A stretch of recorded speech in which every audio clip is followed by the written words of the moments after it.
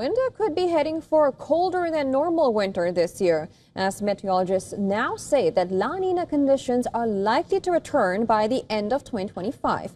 According to global climate models, including those from U.S. National Weather Service and India's Met Department, there is now a 70% chance that La Niña will form between October and December. Now that means sea surface temperatures in central Pacific Ocean are cooling, which is a clear signal that La Niña could be setting in. But what is La Niña? Well, simply put, it is a natural climate pattern that happens when ocean waters in the equatorial Pacific become cooler than average. This shift affects weather all over the world, and in India, it often brings colder, wetter winters, especially in the northern parts of the country.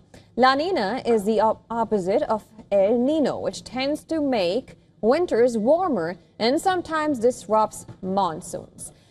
Now, in contrast, La Niña years are typically marked by increased chances of snowfall in the Himalayas, more frequent cold wave conditions in North India, and a generally chillier atmosphere during the peak winter months of December through February. Well, right now, the Pacific Ocean is in a neutral phase, neither El Niño nor La Niña. But recent cooling trends are strong enough that scientists have issued a La Niña watch. Experts also say this could be the fourth La Niña episode since 2020, something that is considered rare. Most La Niña events happen a few years apart, but this would mark an unusually frequent return.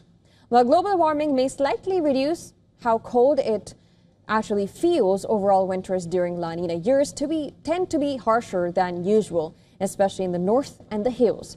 Also, as India prepares for the festival season and the end of the monsoon, all eyes are now on the Pacific, where a cooling ocean could soon bring a chill to millions back home.